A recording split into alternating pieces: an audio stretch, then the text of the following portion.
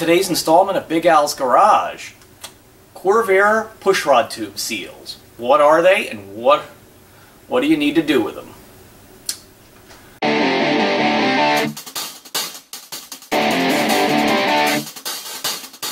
How y'all doing, and welcome to another installment of Big Al's Garage. Today I wanted to talk to you a little bit more in depth about Corvair pushrod tube seals. I touched on this briefly when we were doing the head removal a couple videos ago, but it's an important topic worthy of a little bit more explanation. Like most cars of the time period, the Corvair's valves are activated by push rods, and said push rods have to go through a void between the block and the head, unlike a pushrod V8. These tubes carry the push rods within them, acting like a bridge of sorts.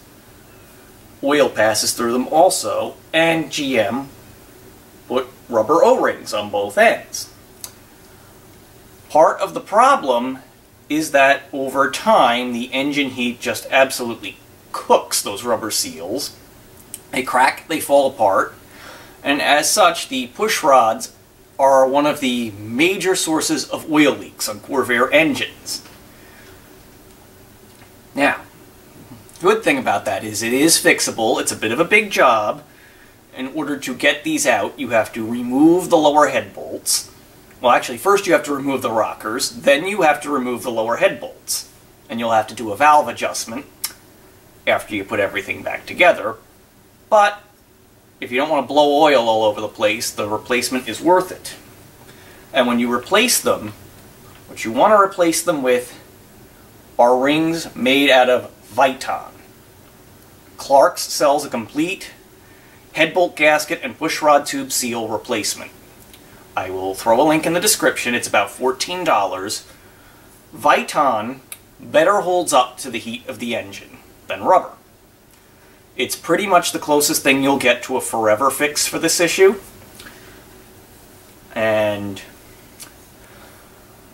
one thing you always want to ask a seller when potentially buying a Corvair is, are the pushrod tube seals done? And did you use Viton? If they did not use Viton, you want to negotiate a little lower on the price because you're probably going to have to do that job fairly soon.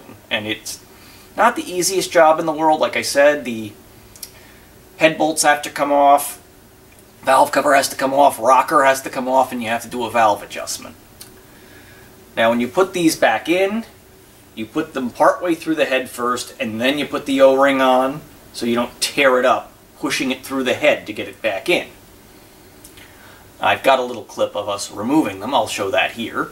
Alright, so here we are removing the pushrod tubes. Source of many oil leaks on Corvair. There we go. Okay. Those don't look like Viton. No, they don't.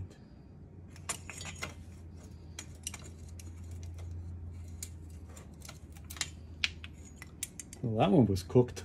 Yeah. Okay. They don't usually come out that easily. Usually you have to hit the... Oh my god. These things must be like ossified. Well, no wonder it's leaking so much oil. Well, that's one reason. But it is an important job. You need to do it. It'll save you a lot of oil leakage in the future. Definitely, again, Viton rings. They're available from Clark's.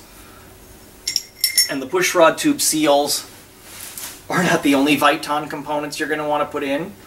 I also use Viton seals for my oil cooler or any oil seal. If you can get Viton replacements, I would highly suggest you put them in. It will save you a lot of headaches in the long run. It will save you a lot of cat litter in the long run, and it will keep your wife happy. Well, that's about it for today. Thanks for tuning in. Please like, share, and subscribe, and I'll catch you on the next installment. We are still waiting on some parts to put this thing back together. I've got my father is currently scrounging a new set of head gaskets for the driver's side, and I am waiting on a set of exhaust manifold gaskets. Once we get those parts, we can hopefully put this bad boy back together and finally have her back on the road. Unfortunately, with gas prices the way they are, I will probably have to take out a second mortgage to put gas in the tank, but that's another discussion for another day. Till then, thanks for watching.